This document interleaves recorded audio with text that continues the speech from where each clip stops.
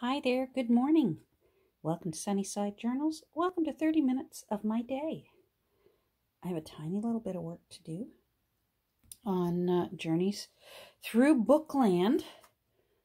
We're getting close to the end with this one. I'm still planning on making journaling cards later today, but right now I want to work on camouflaging the repair work that I had to do for this lower part of the spine, where you can see it's got kind of a Frankenstein scar there. And it would be fine if I wanted to leave it just like this. It would be fine, and I have done that in the past. But I'm actually going to do a little book the Nick Smith. I almost book the Nick Smith, Nick the Booksmith. Something she does for sometimes on her journals is instead of putting a metal book plate on the front of journals, she'll make one, a die cut or such, and she's also done similar ones on the spines of books, and I thought I could do that because if you recall, I was thinking of maybe putting a faux library label down here, a little white label with some typing on it, and I was thinking about doing that, but I changed my mind after I couldn't find much on TV last night, and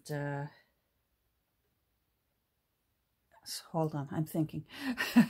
I'm looking over here at what I'm going to be bringing out.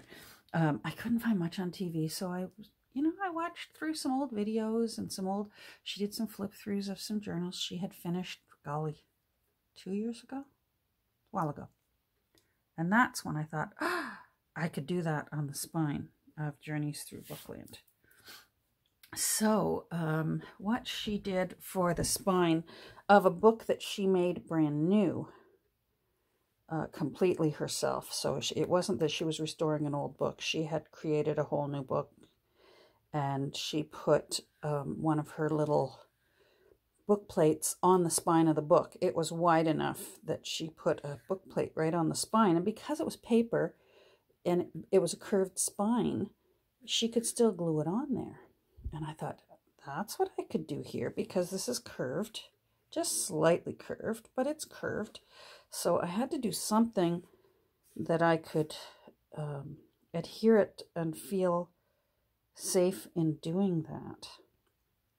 So I came up with Nick the Booksmith helped me make a decision. So what I think I'm going to do here, I'm getting my old bricks out here to hold this up, is she has, I think she's got a die cut. I don't have a die cut machine.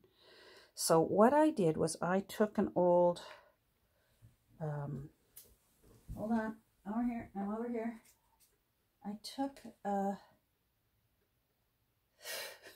boy, my brain and my mouth aren't communicating yet today. A slide frame, a cardboard frame from an old slide. And so I took one of those and I cut it down using an X-Acto blade. And then I just trimmed those corners off and sanded them so that they're nice and smooth, because this is so thick, my corner chomper wouldn't go through it. So I find for me the best way around that is to just snip off that tip of the corner and then use a sanding block and sand it down. And then I used, let me go get it. Oh, because I'm having another brain cramp. Holy crow. Maybe I need to be more caffeinated in the morning. Glossy Accents. So I put 4 little drops of Glossy Accents. Now I got this ready yesterday because I knew I wanted to do it, but Glossy Accents can take a long time to dry, and I wanted to make sure it was dry, so I left it overnight. And then what I'm going to do is, This is going to be like a little frame. I've already curved it just using my hands and encouraging it to bend like that. And I'm going to put it right here. So I may curve it a bit more. You know what? I might wait till I get it ready to go. Now, if you recall, this is the paper that are the end papers for this book, which Jen sent me from. Jen in Germany sent them to me so wonderfully. Thank you, Jen. And because of this ship and the colors, the blue and the gold, I thought what I'd do is I would use this ship here and frame it in this little frame that I created. And then we're going to put it down here on the spine. So it gives you a little sneak peek. If this is sitting on your bookshelf, it gives you a little sneak peek as to what is going to be on the cover when you pull it off the shelf. And then you go, oh, look at the cover, look at the ship. So that's my plan. Actually, I don't need this here yet because we need to use one of my favorite things. Gilding wax. Now, I need some paper. Gilding wax, I love it and I hate it. Well, I don't hate it. It makes me nervous because if you get it on your hands or you get it on anything, it's like glitter. It'll be everywhere before you know it, and it stays put. So if you get gilding wax on something, it'll be everywhere. Oh gosh, I love the smell of this stuff. So I am going to do this guy with some gilding wax and make it beautiful. And the gilding wax will go right over those glossy accents, and they'll look like little brads. Now, if I had thought of this ahead of time, I actually could have used brads. Don't think I could have used a metal one because it still needs to be curved. But I definitely could have used paper, gilding wax, or else, you know, metallic marker. I've got a metallic marker that I just love. 14 karat gold, 24 karat gold, I can't remember. Anyhow, I love it. And then I could have put it onto the spine before the text block went in. So I could have actually used brads to really, really reinforce it onto the spine. I'm not worried about this staying on the spine because this is paper. So I'm quite sure it will be happy to stay on the spine. So I'm just making sure everything's covered with gilding wax. I'll be buffing it in a second. It doesn't look all the best yet, but it will.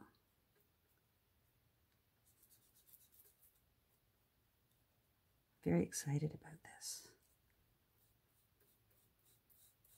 So I'm just getting the sides because this is kind of thick. I wanted it a little thick so that it really looked almost a little industrial.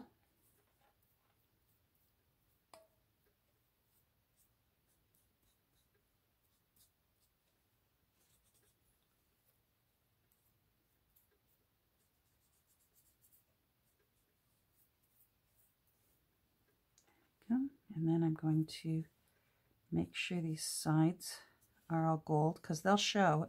It's, as you can see, it's thick. I'm going to have to wash my hands before I touch anything else because I'm totally into it now. There's just gold everywhere.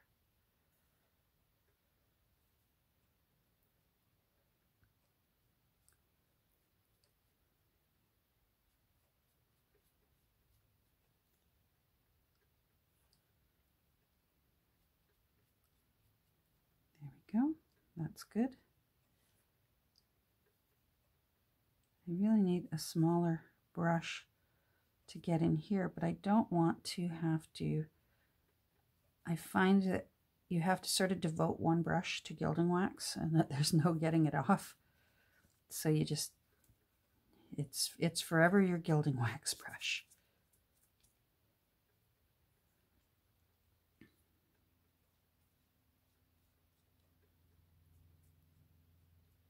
Oh, this looks really, really cute.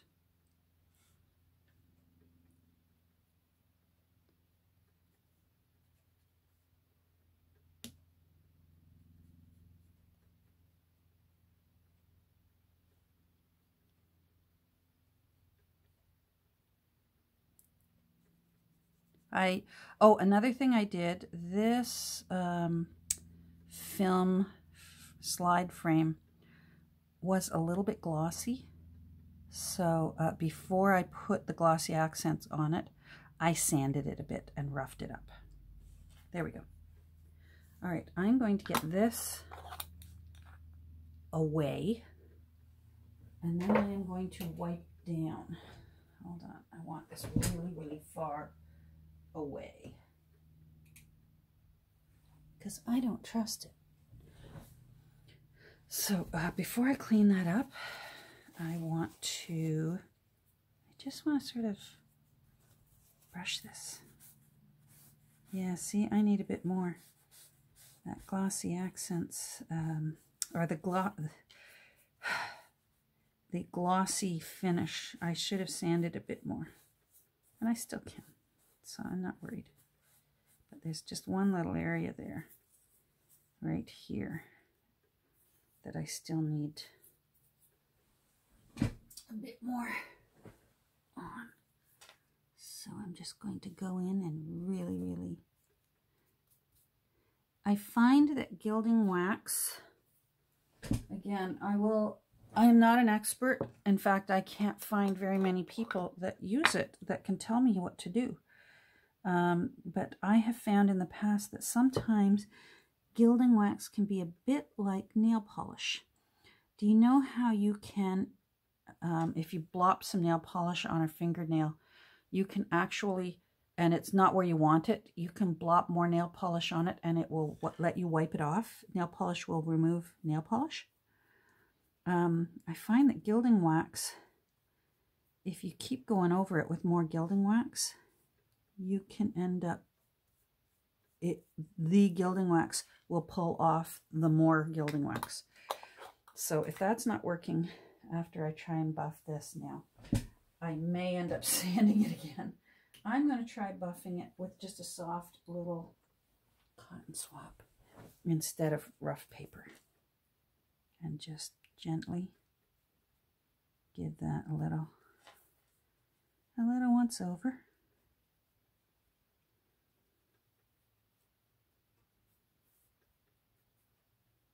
And hopefully this will do the trick. And I may go in with a bit of Distress ink just to make it look a little older, because this book is 99 years old. So I just don't see how a 99-year-old book would have a beautiful brand new shiny gold looking plate on the spine. All right, so I'm going to, I'm trying to keep my gold flakes to a minimum. All right, let's put that there. And I want that. There's some gold chunkies there that I don't want on my desk. Oh, that's from the other day when we were trying out stuff from my thrift haul. Now, wet wipe to wash my hands and get the gold off of them. Sorry, I'm going to do this off screen. I'll keep talking to you, but it's just I can see better over here if I've got it all off. Because I don't want to get it on the book where I don't want it. There, that's good. You have to really look it all over. It's just like glitter.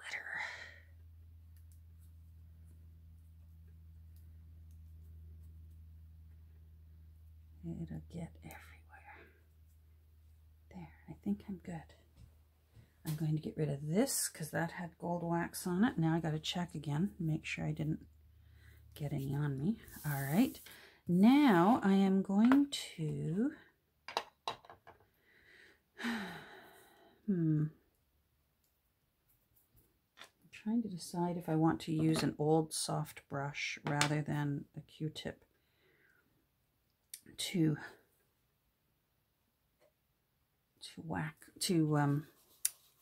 put a little bit of, I wonder if that'll even, I don't know, I'm new to this, whether, oh yeah, that looks nice. Okay.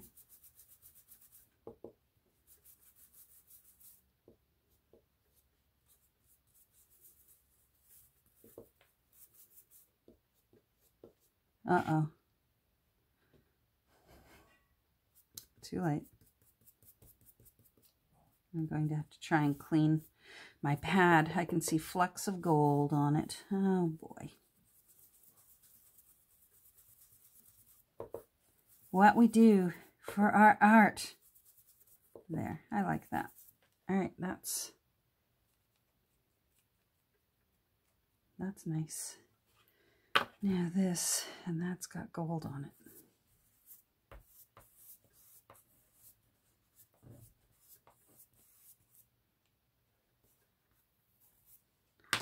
All right. Let's see if we can just sort of, yeah. I don't know if the camera's picking it up. I can see a few little gold flecks here. Not that that would be horrible. It's certainly, of all the metallics, gold is my favorite over silver or bronze or copper, or I'm a gold kind of girl. All right, so I am going to, this could still have gold on it, so it's going, it's like working with a sterile field.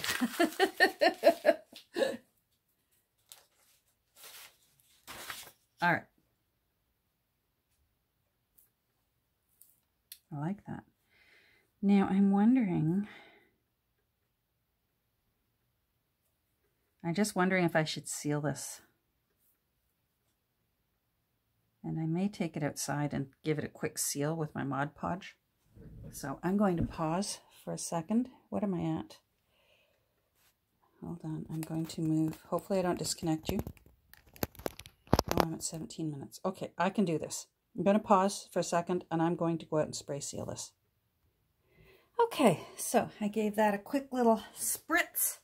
When it's nice weather like right now, I much prefer to use my Mod Podge spray sealant outside because it really stinks. Fortunately, it dries very quickly. So this is the one I like. And I'm going to put that there. So I'm going to cut it out.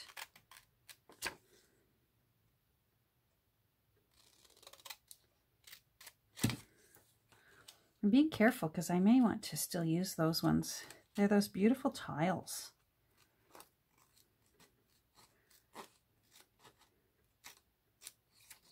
There. There's our little ship. Now, I want to, that's too white for me.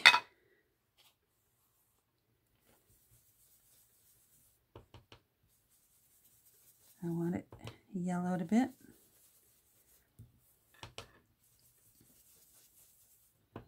It's not yellowing. Where is my, I think I lost my antique linen makeup sponge. That's black. That's walnut. That's photo. I write the names on it so that I don't mix them up, because I've done that, so I learned. Yeah, it's not. All right, I may very well just flip it over. I don't know if you've ever done this, but it works.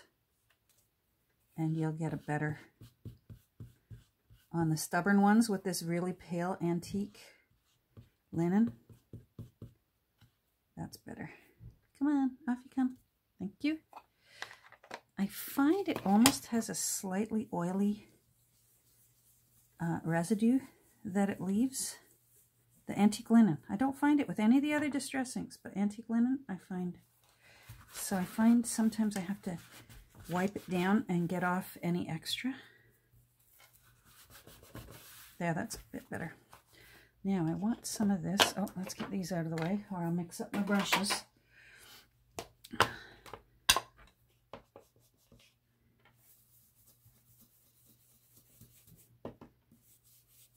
And just, I want it older looking. Come on, cooperate.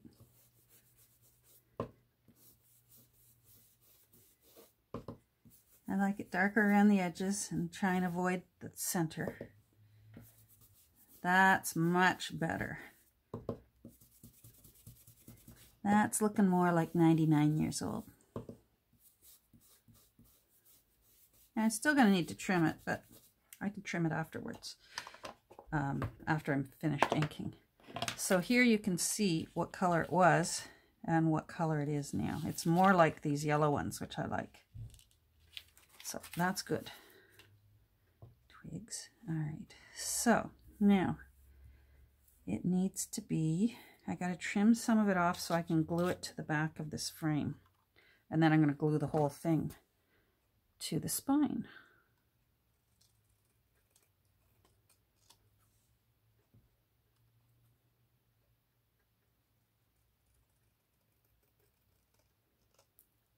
That's good. Is that how? That's good. And now, so I need to take about that much off each side. I don't want to take too much off. I need to have enough room to glue this little ship to the inside of that frame.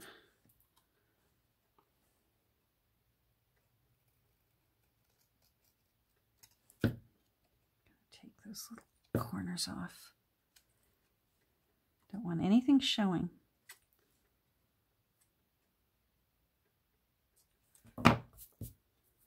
Let's see.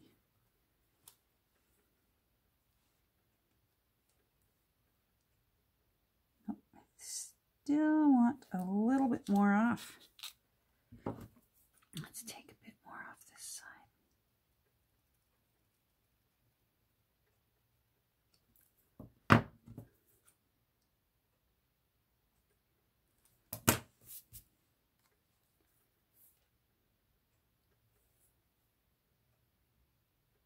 That's cute. All right, let me make sure I'm in. There. All righty. So I am going to use 3-in-1, and I'll tell you why. Because I used 3-in-1. Let's move this over a bit. Can you see here? Because I used 3-in-1 to do this repair work, and there is a little bit on the top surface, I'm worried that a water-based glue will not want to stick to this acetone-based glue that is right here. So I'm just going to go ahead and use an acetone-based glue to do my glue work. So let's turn this over. I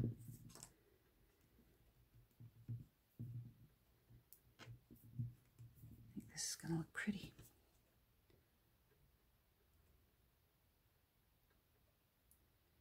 Don't want too much because I don't want it to gloop out the sides because it can be shiny. So I'm going to do that. And then I'm actually going to use a little silicone paintbrush, makeup brush here, and spread it out, thin it out.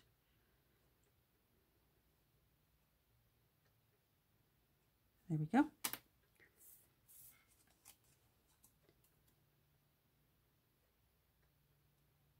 You know what? That's still a little too wide.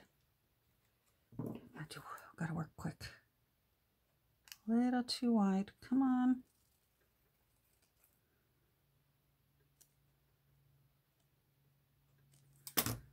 Oh boy, come on. It's tense.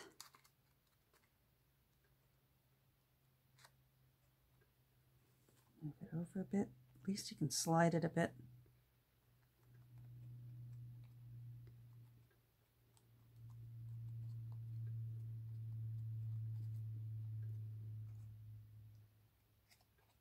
Look at that. Isn't that cute?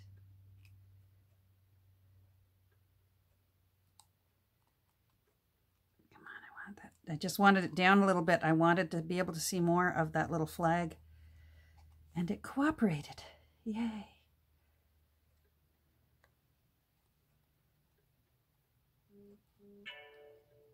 Oh. I wonder who that was. All right, so, oh my goodness, that's really cute. All right, let's move this over.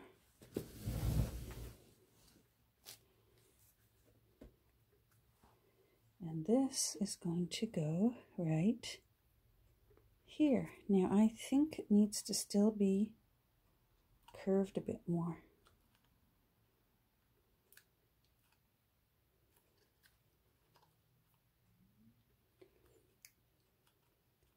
Fortunately, it's all paper, so you can do this. Well, it's cardstock, but you know what I mean. Okay. Oh, yes. And then it's going to go right there, like that. And another nice thing that I thought of for doing this is, here it said volume 8. Well, I don't want volume 8. I just want this to be like it's its own wonderful thing. Now, I think I want... No, I was thinking I might want my rice bag to lay on top of it, but I'm just going to hold my hand over it. So, here we go with the, here we go with 3-in-1.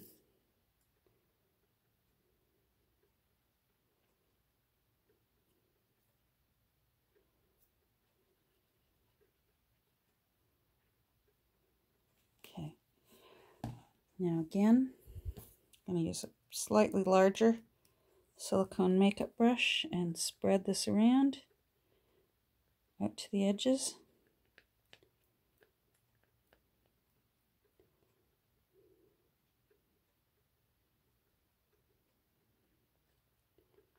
But I don't want it squishing out when I push down on it.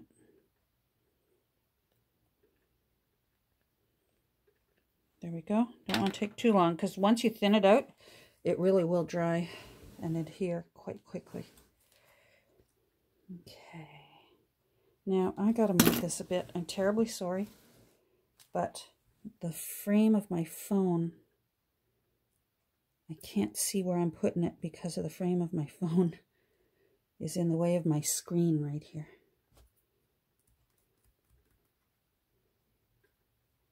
That's good. And that completely gives even more support to... I can move this now, sorry. I'm sorry for that, but you need to know all I did was plop it down.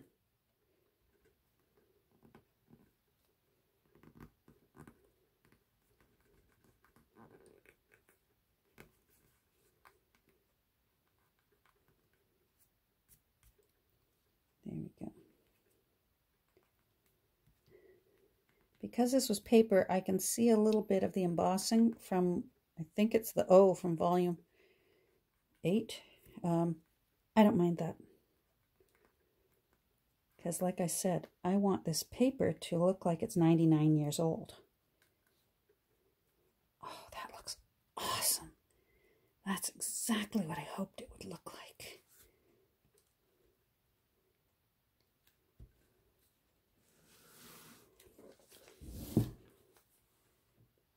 Oh, isn't that pretty?